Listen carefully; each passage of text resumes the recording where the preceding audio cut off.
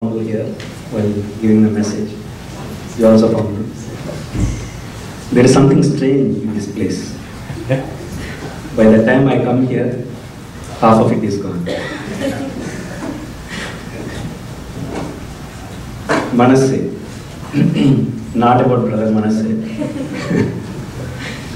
If you remember or not, I spoke about the same passage, I think 4 or 5 years ago, but in a different sense.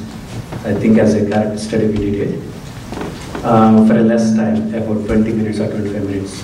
But God gave me many more thoughts, lessons, and so many things from this passage. I happened to go to this passage once again and learn so many things from this passage. I'll be talking Telugu as well. India ki vachi manchi form lo unna Telugu. So Telugulo vaadu chepta untaru. The title of the message is Amazing Love. Amazing Love. Let's bow down our heads before we go any further. Dear Heavenly Father, Lord, we are here, Lord, in your presence. I'm standing, Lord, in the pulpit, Lord, to deliver your message, Lord. Help us, Lord, not to just hear, but to give heed to your word and to humble ourselves to your word. Help us to understand what you are teaching us today. Lead us, Lord, in this hour. In Jesus' name I pray. Amen. Amazing love. When we see any unique things in the world, we tend to say, wow. I remember some people saying about Niagara Falls. Wow, what it is.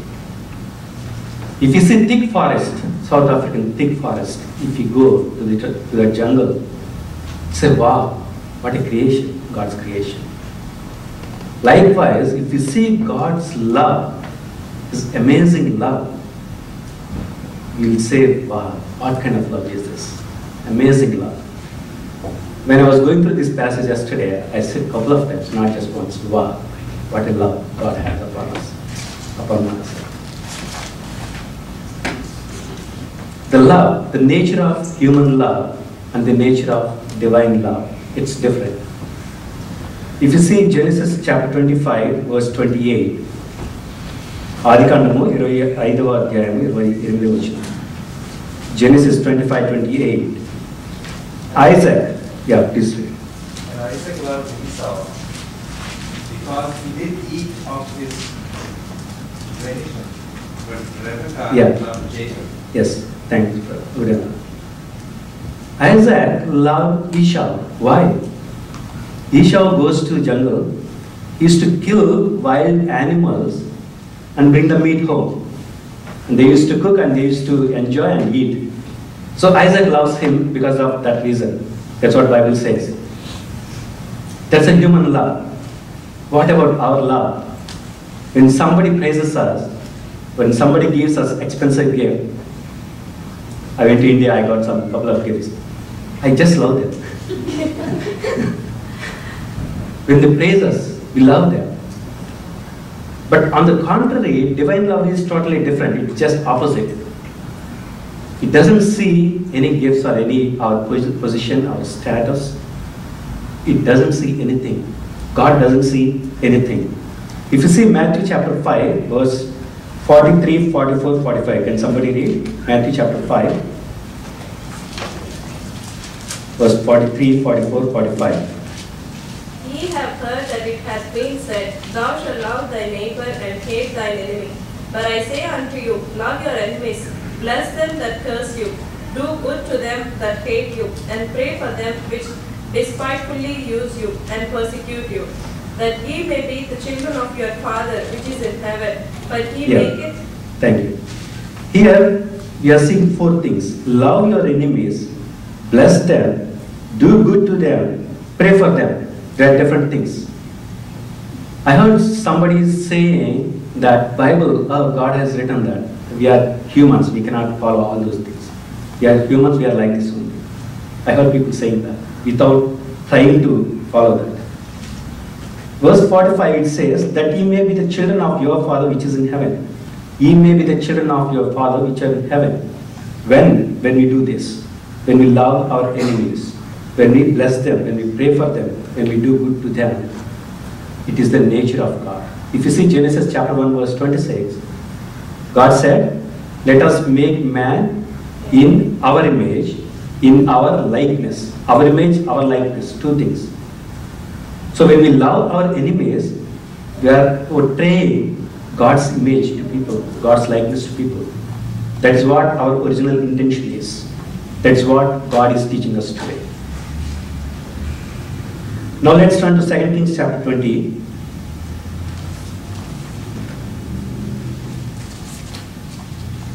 Second Kings chapter 20 verse 1 to 6. Can somebody read please? In those days was Hezekiah sick unto death, and the prophet Isaiah the son of Amos came to him, and said unto him, Thus saith the Lord, set thine house in order, for thou shalt die and not live. Then he turned his face to the wall and prayed unto the Lord, saying, I beseech thee, O Lord, remember now how I have walked before thee in truth and with a perfect heart, and have done that which is good in thy sight. And Hezekiah wept sore.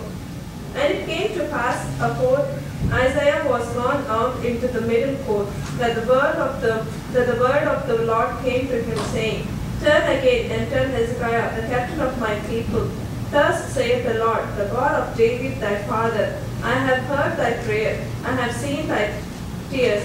Behold, I will heal thee. On the third day thou shalt go up unto the house of the Lord, and I will add unto thy days 15 years. And I will deliver thee and this city out of the hand of the king of Assyria. And I will defend this city for mine own sake, and for my servant David's sake. Yeah. See, one more thing that we should understand is word of God, when it is written, it is not that just God gave us the word and he was cleaning his hands.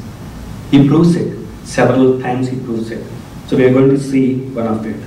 So here we are learning about Hezekiah, Manasseh's father. So let's compare and see who is Manasseh and who is his father, his dad.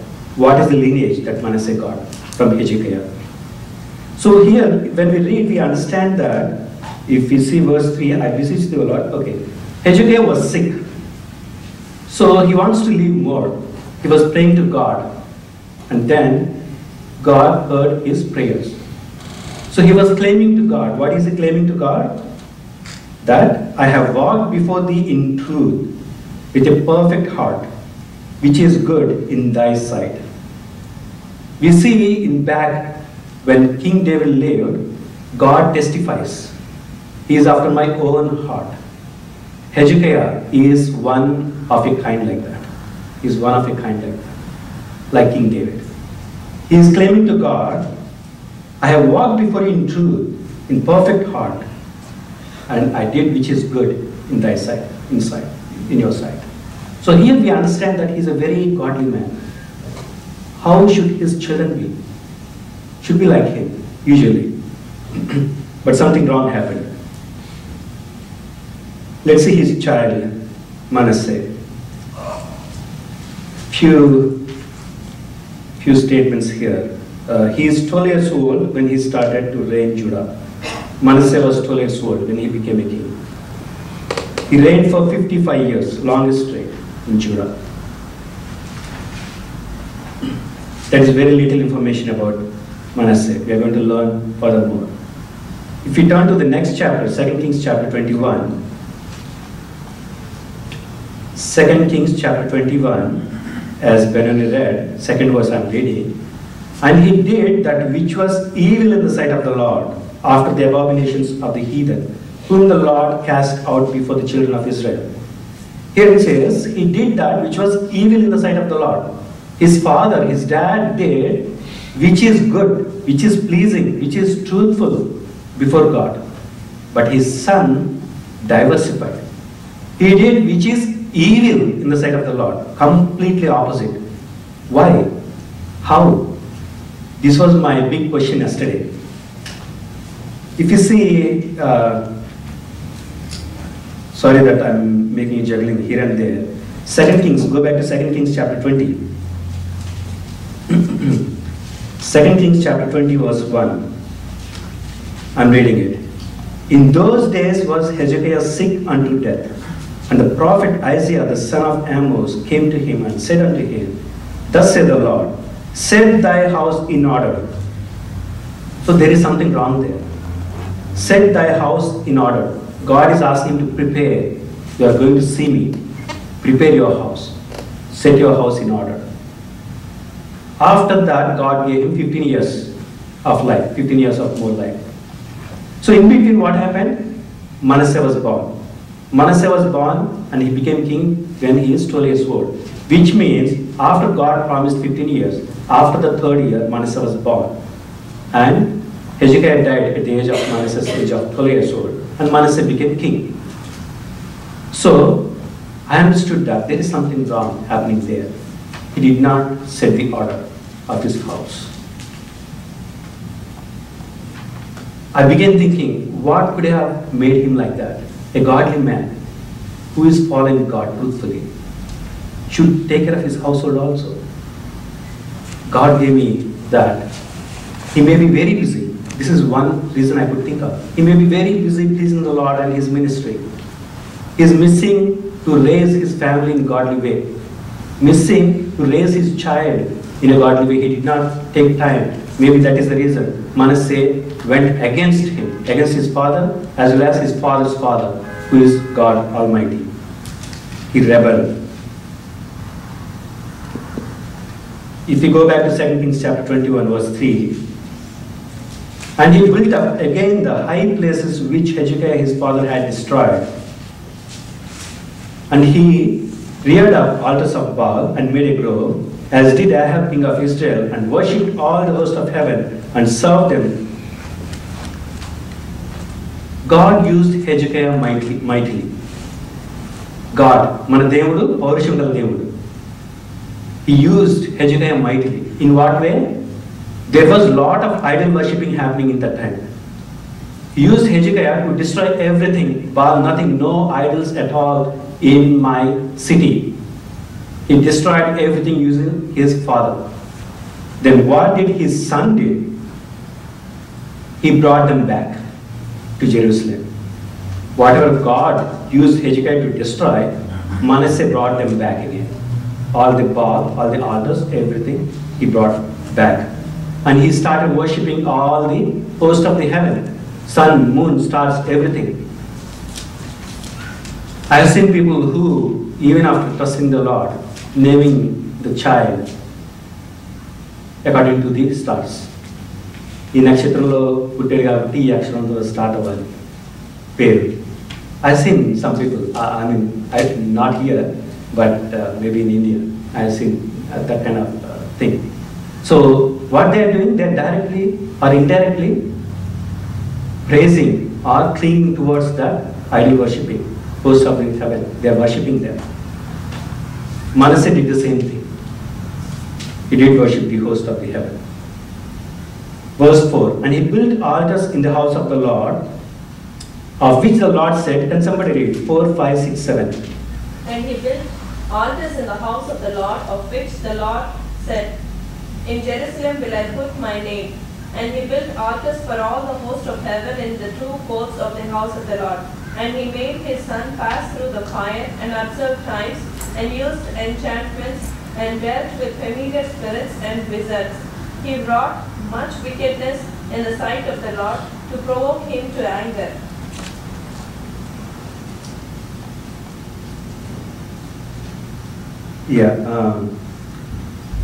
Did you read 7 fully? And he set a graven image of the grove that he had made in the house, of which the Lord said to David and to Solomon his son, in this house and in Jerusalem, which I have chosen out of all tribes of Israel, will I put my name forever. Yeah. Can you please also read 1 Kings 9:3? 1 Kings 9:3. And the Lord said unto him, I have heard thy prayer and thy supplication that thou hast made before me.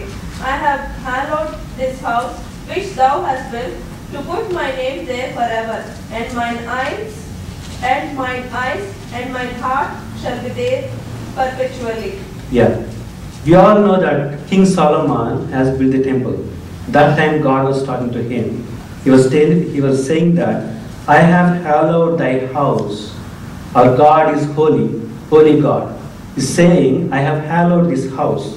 And also he's saying, to put my name there forever. I am putting my name in this temple forever. And my eyes and my heart shall be there perpetually, continually. My heart, my eyes, everything is there in this temple perfectly, continually. That is what the Lord was telling at the time. And now if we come back to Manasseh, what he is doing, he built altars in the house of the Lord. He not only brought the idols to the city, not only brought the altars inside the city, or built the altars inside the city, he even brought the idols inside the temple, where the Lord told to Israel, I put my name forever, I'll put my name forever in this temple. My heart is there in this temple. My eye is there in this temple. My face is there in the temple. In the temple, Manasseh brought idols inside the house of the Lord. We know that in Revelation, how God was praised. Host of the heaven, keep on singing continually without stopping. Holy, holy, holy. దేవదూతలు పరిశుద్ధుడు పరిశుద్ధుడు పరిశుద్ధుడు అని కంటిన్యూస్గా చెప్తానే ఉంటారు అన్నమాట పరలోకంలో. ఆయన ఎదుట ఏ పాపం లేదు. No sin before him. Even if you go back to Old Testament, how the high priest goes to inside the courts where God is there, his presence is there. If you read the book Strangers on the Road to Emmaus, I read it around 4 years back. It's a very nice book. I recommend that book if you have not read already. There they explain how the high priest goes to inside the courts very clearly. The high priest, he goes once in a year, that we see even in the Bible, and he takes blood for his sins as well as other people's sins as well. When the high priest goes, they will tie a rope to his back, to his from here to back. They will tie a rope to him, and they will slowly leave him. So he will slowly go to the main court where Lord's presence, holy presence is there. So they keep on pulling him back. So if they get the pull back from the priest, which means he is alive. So these people keep on pulling him back, he'll pull them back. So that means there is something going on and he is alive. If there is no pulling back from the priest, that means priest is dead. Lord has smitten. The priest is not holy. That kind of holy God that we are talking about. Before him there is no sin. Mari, we are seeing here Manasseh. He is rubbing sin on the Lord's face. He brought sin to his temple where Lord said, my heart is there, my eye is there. 2 Peter 3:9, we don't have to turn there, I'll read it. The Lord is not slack concerning his promise, as some men count slackness, but is long suffering to us word. Lord is long suffering towards Manasseh, that one day he will come back, not willing that any should perish, but that all should come to repentance. That is what our Lord is. He is a long suffering God. He doesn't want anyone should perish. Will Manasseh come back? If you see verse 6, he made his son pass through the fire and observe times, and used enchantments, and dealt with familiar spirits and with whatnot. Manasseh basically opened the doors for sin. If somebody says, this is what Jehovah doesn't like, bring it inside. Whatever Jehovah doesn't like, you are most welcome. Come inside. Here we are seeing his son, he passed through the fire. He sacrificed his son. He observed times, enchantments, spirits, playing with spirits, wickedness, much wickedness. And he provoked him to anger. Can someone provoke God to anger? He just beat that, that's all. But somehow, God is showing long suffering towards Manasseh. Manasseh is dedicated, not our Manasseh, King Manasseh, dedicated himself, devoted himself to sin. Genesis 4:7. If thou doest not well, sin lieth at the door. If you don't do well, sin lieth at the door. The devil seeking us, whom he may devour, like a roaring lion. And this Manasseh welcomed that devil inside. And that lion is roaring now. What else Manasseh did? In verse 9, but they hearkened not. And Manasseh seduced them to do more evil than did the nations whom the Lord destroyed before the children of Israel. There were times that there were always idol worshipping, and these heathen used to follow that very well. And Manasseh seduced the children of Israel to do idol worshipping more than them, more than heathens. So they exceeded in idol worshipping. Manasseh provoked them to do idol worshipping to God's only people, the Israelites.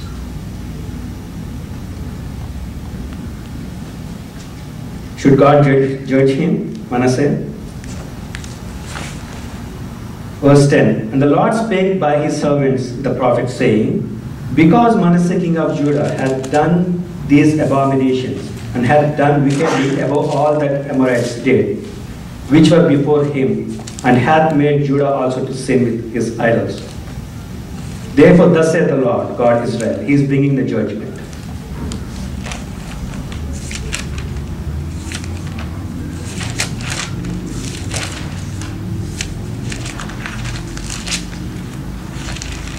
Second Chronicles, chapter 33,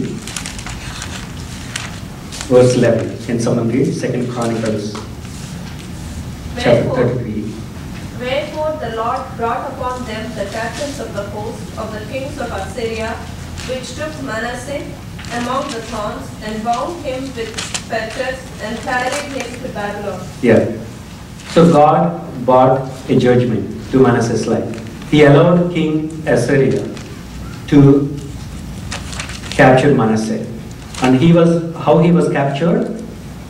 Among the thorns, and bound him with fetters. Bound him with fetters. Fetters means this clip they put right for legs and hands, with thorns all over his body. In those days, when they captured a king, it is up to them how they want to treat him. They have ill-treated Manasseh. For some kings, they have taken the eyes. They capture the king, they take out the eyes of the kings that they cannot see. Can you imagine somebody is taking our eyes out? And here we are talking about a king, the greatest king, Manasseh, who ruled for 55 years. Who said to the Lord, what can you do to me? Who reigned, saying that nothing is against me, whatever I order, that goes, that's all. Greatly lived king. To that king, these people are treating this way. Among the thorns, and bound him with fetters. In those days, for some people, when they bound them, they put fetters even here, to the lip or to the jaw also sometimes.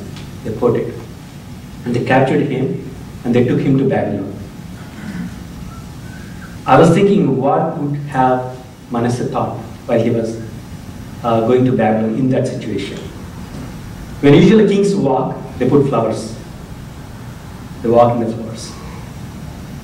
Here, he's running in the mud.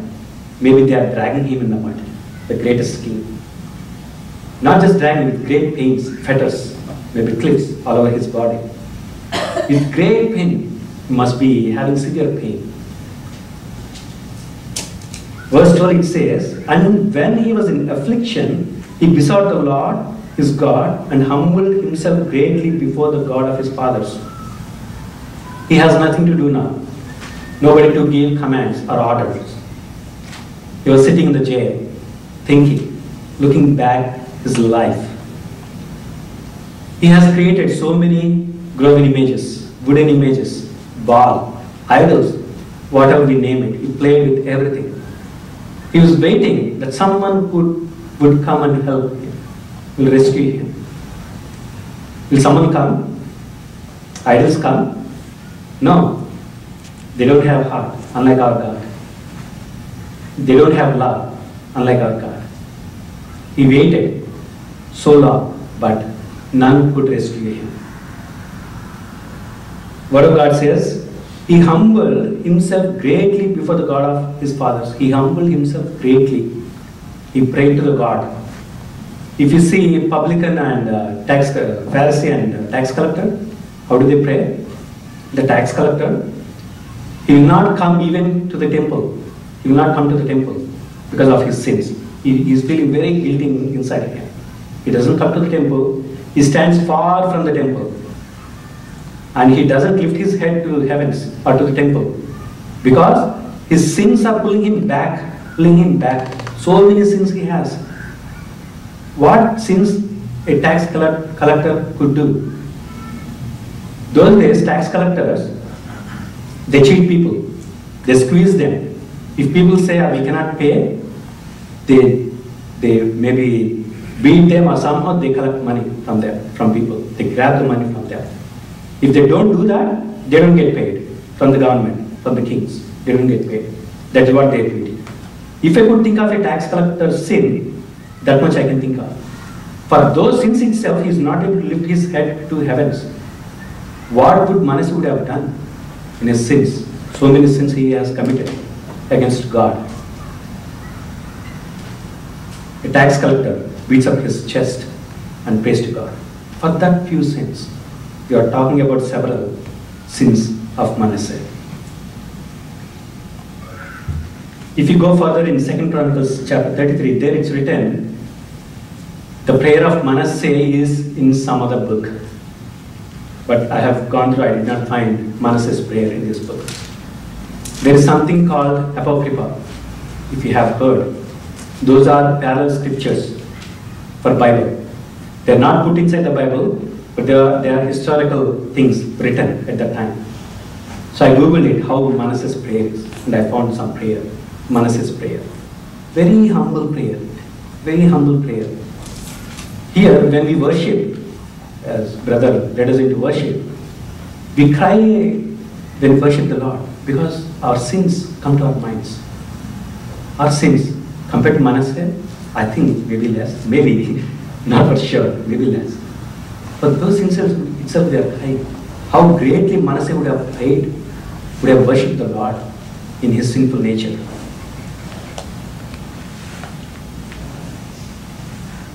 I don't exactly remember how Manasseh prayed, but I can paraphrase his prayer. He prays, Father, you are the Lord of my fathers. You are the creator of heavens and earth. You are the ruler of everything that exists. So many of my sins that I cannot count them. They are many, O Lord, many. My sins are many. My head, I am not able to lift up my head towards you because my sins are pulling me back. But now I realize that you are the God. I bend my knees of my heart before you. Can you just forgive me? Can you just forgive me once, Lord? That is how Manasseh's prayer. Like tax collector, he beats up his chest. I don't know, he would have cried a lot. Manasseh, he prayed to God. Very humble prayer. What does the Lord do in this situation? A great sinner is repenting today. What does the Lord do? If you see Psalm 146, verse 8. Psalm 146, verse 8. The Lord openeth the eyes of the blind. The Lord raiseth them that are bowed down. The Lord loveth the righteous. Yeah. The Lord raiseth them that are bowed down. The Lord raiseth them. Manasseh was not able to lift up his head towards heaven. And the Lord lifted his head up. He forgave him. He forgave him. See the God's love, amazing love. That's the title today, title of the message. Amazing love. When I realize that, whenever I read it, I say, wow, what kind of love. So many sins. God could just forgive like that. But God is a loving God, long-suffering God.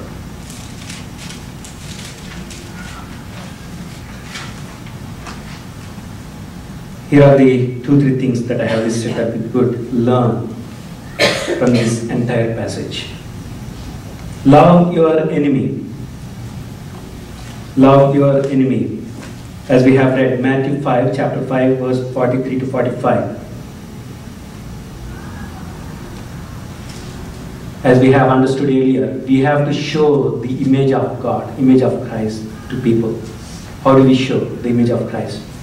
By loving, with love, loving one another, loving your enemy. 1 John 4, 7, 8. Beloved, let us love one another. The love is of God, and everyone that loveth is born of God, and knoweth God. He that loveth not knoweth not God, for God is love. So it looks like if we love, we know God. Where there is love, there is God. That's what the verse says. And we have to imitate what Christ has done. He loved his enemies. We have to imitate that. God is teaching us today. If somebody are mistreating us today, or till today, we have to understand they are trying their best. And another thing is, once we were in that situation, when we say he is not behaving well or not spiritual, we were once like that. That's what God has taught me. I was once like that. We try to understand that. And second lesson, love your God with all your heart. Matthew chapter 22, verse 37 and 38.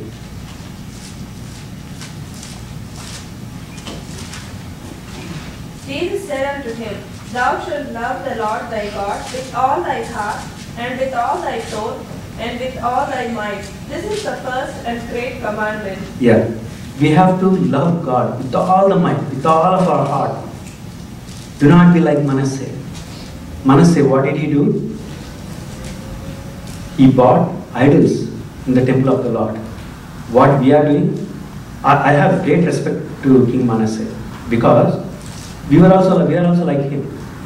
He showed outwardly by bringing the idols to his temple, to Lord's temple. But we don't show outwardly our heart. God said, I come and live in your heart. Holy Spirit, it comes and lives in us. So what we do when we welcome sin, we are pushing the Holy Spirit out and we are filling the heart with that sin. In that manner, do not be like Manasseh. Love your God with all of our heart, with complete heart. Let's close our eyes.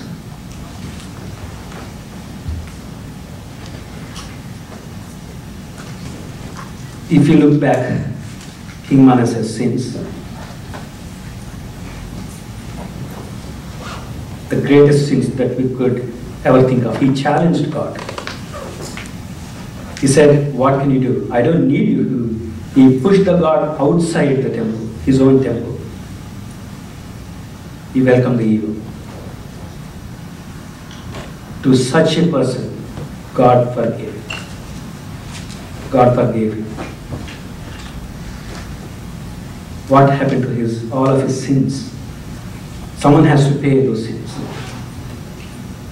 All those sins are paid when Christ died and crucified.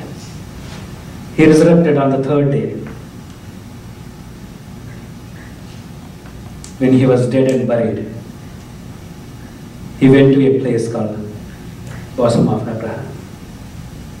There he preached the salvation to all the Old Testament saints. Manasseh got forgiveness from the Lord Jesus Christ. And the same Lord is reminding us today. If we have any idol in our heart, instead of keeping God, if we are keeping that idol, that evil in our hearts, God is asking us to push it away and fill with His Spirit. We are like His image. We are carrying His image, His likeness. We are carrying His likeness. We love what Lord loves. We don't love evil. God is telling us today, if we have any evil in our heart, push it away. We don't push it away because we don't pray. When I prayed, I got great deliverance. Hope that helps all of us as well. Pray that God may take it out and fills with His Spirit. Dear Heavenly Father,